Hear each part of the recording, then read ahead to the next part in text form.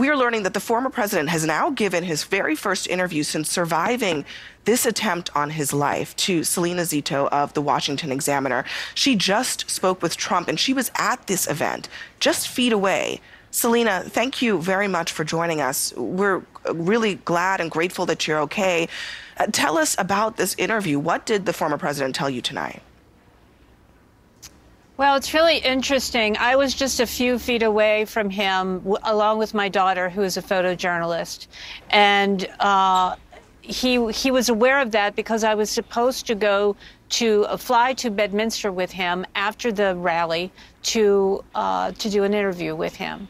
And so he called me this morning or this afternoon and said, and wanted to know if myself and my daughter were okay. So that's how the conversation started. And then I asked him if I could interview him, just talk to him about those moments and about how this changed him. And that's when he said, well, I was going to do a speech that was going to be a real humdinger. I think those were his exact words. But, you know, everything changed in that moment.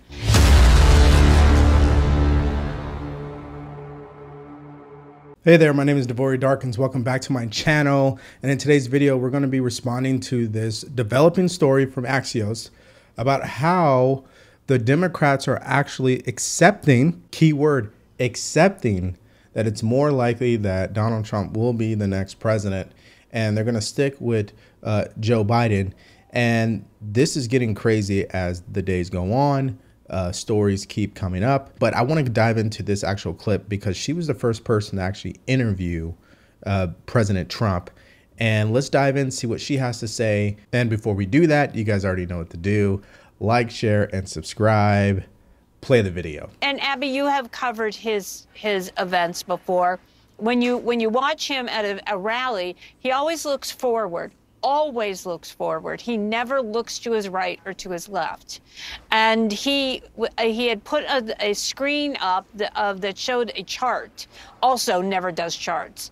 And he looked to his right, something he never does. And as he looked to his right, the bullet grazed right past his face.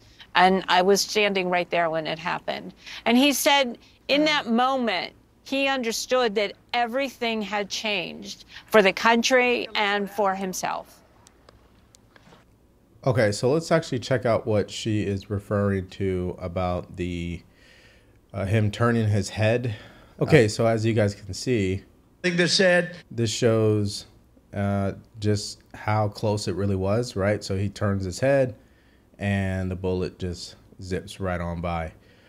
So there is that.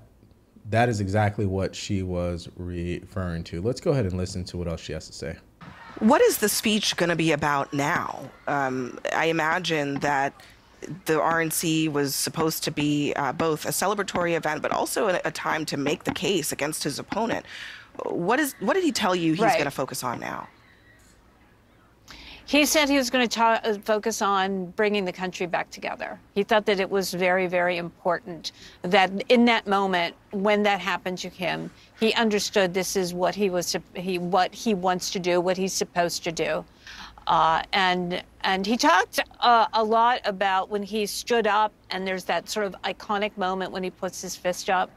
And he told me that he really wanted to project to people. He said it wasn't about him at that moment. He wanted to project to those people, and he says he loves these people, and they are the backbone. This is a Rust Belt area. This is a blue-collar, white, working-class, mostly crowd.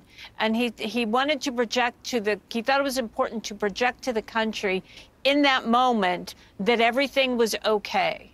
That he was okay and the country was okay. And I thought that was really fascinating. And he was in a very good mood.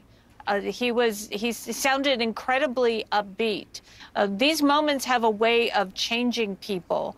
Just 1 centimeter a difference, and we would have him be talking about a much, much different story today. Yeah, so let's go back to the this whole, he was projecting strength and he wanted to really make the the people that was at the rally feel like everything was okay.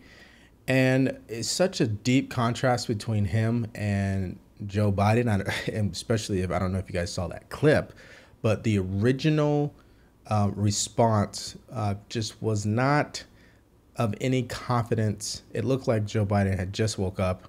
Matter of fact, we'll actually play a clip for you right now. Thanks for coming, folks. I've been thoroughly briefed by all the agencies in the federal government as to the situation, based on what we know now. I have tried to get a hold of Donald. He's with his doctors. Apparently he's doing well. I plan on talking to them shortly, I hope, when I get back to the telephone. Look, so far it appears he's doing well, number one. Number two, that they're thoroughly investigating what happened to anyone else in the audience. We have some reports, but not final reports.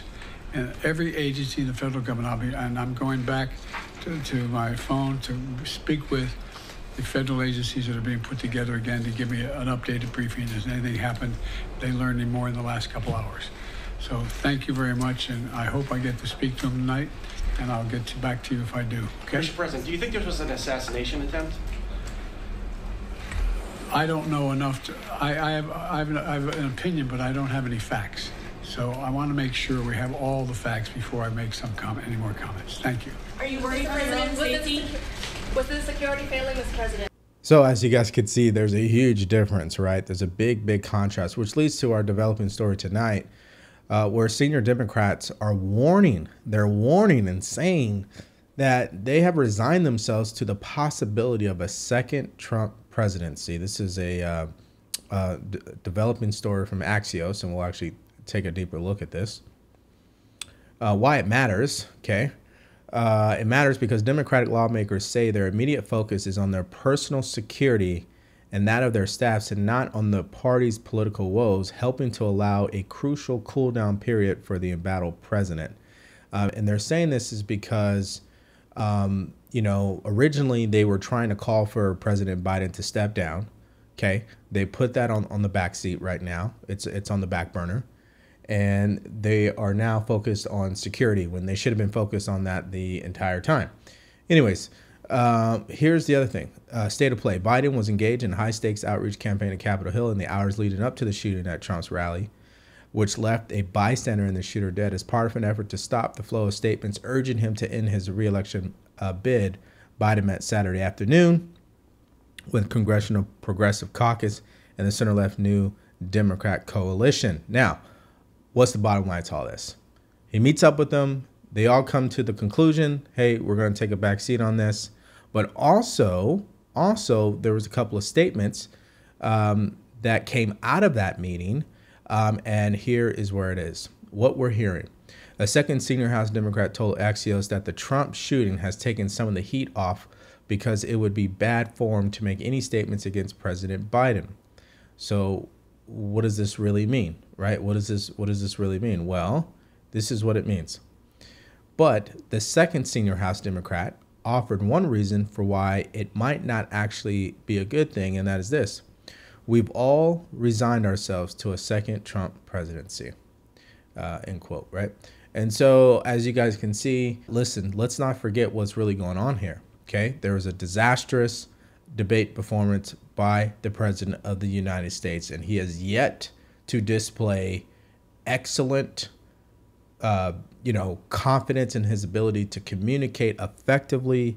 He is yet to truly show up projecting strength and confidence as the President of the United States. He hasn't done it. Now, he's done press conferences, he's done a couple of interviews, he's done rallies, but he's yet to truly show that.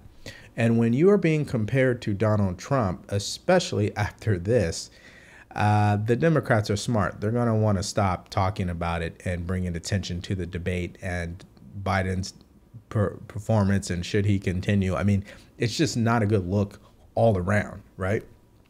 So that's where we are right now. And then going into tomorrow, you have the RNC, where Donald Trump will probably obviously deliver an amazing speech. And it has been changed according to what she was saying. But here's the thing that we all need to take away from this story and what's really going on is that things like this happen for a reason. God has a way of touching people and truly creating impact, not at the logical level, but in someone's heart, right? And so I really do believe that he is alive because God wants him to truly do his work for our country. Now, you may not agree, you may not like him, it doesn't matter. It really doesn't matter. But one thing is for sure that I'm sure we both could agree on. You go take a look, right, at Joe Biden's press conferences since the shooting, and you tell me who's much more confident, who's much more stronger, who has a better image, President Biden or President Trump? That's my mindset. So what's yours? Let me know what you think about this developing story. Do you think they're going to still try to get Biden out of there?